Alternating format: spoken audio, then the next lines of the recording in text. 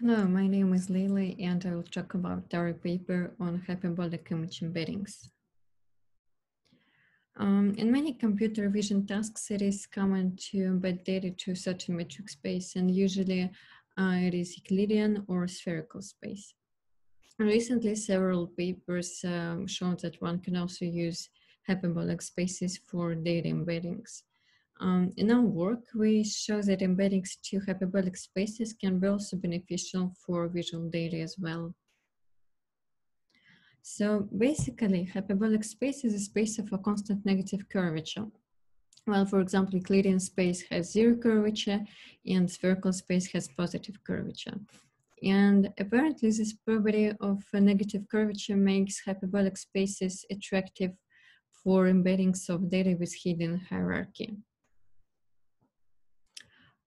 So first of all, there are several equivalent models to describe hyperbolic space. And in our work, we choose one of the most popular models, which is Poincaré model. So formally, it is defined in the following way. So we have a pair of a unit ball and the corresponding metric tensor.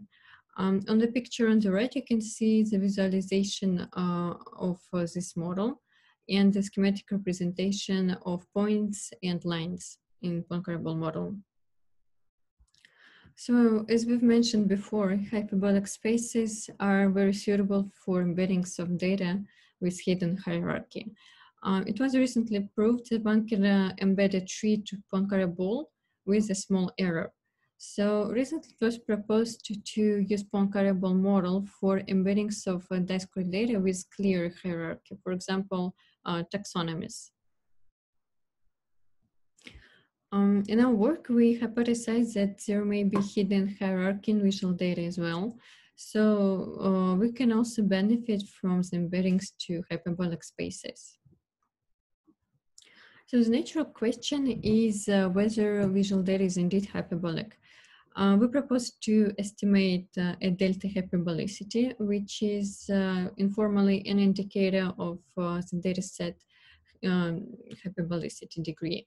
So the normalized value of this delta lies between 0 and 1, where 0 corresponds to purely hyperbolic space, for example, to trees, and 1 corresponds to non-hyperbolic space, for example, to sphere.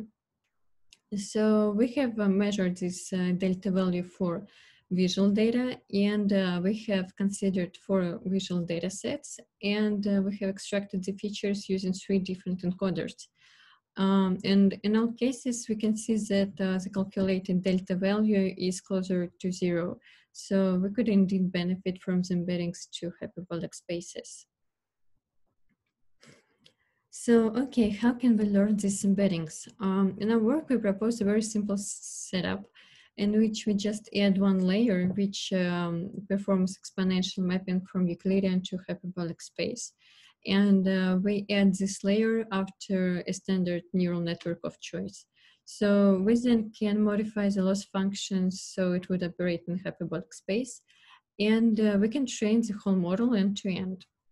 In our experiments, we consider the task of few-shot learning.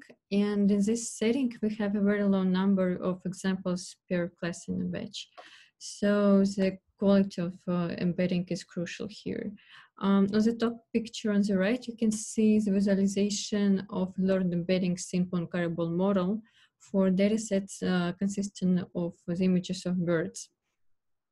So we can see that this embedding looks very distinctive.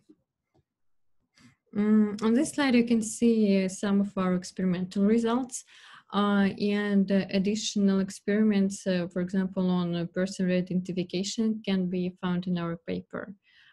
In the most settings, we have outperformed the methods operating in Euclidean or spherical spaces, even using a very simple convolutional network. So, okay, to quickly summarize, we have shown that visual data is hyperbolic in some sense.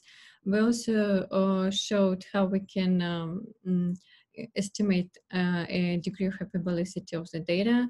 And we showed how a simple transition from Euclidean to hyperbolic space can boost the model performance. So we also have released the code. You can find it on GitHub site. So that's it. Thank you for your attention.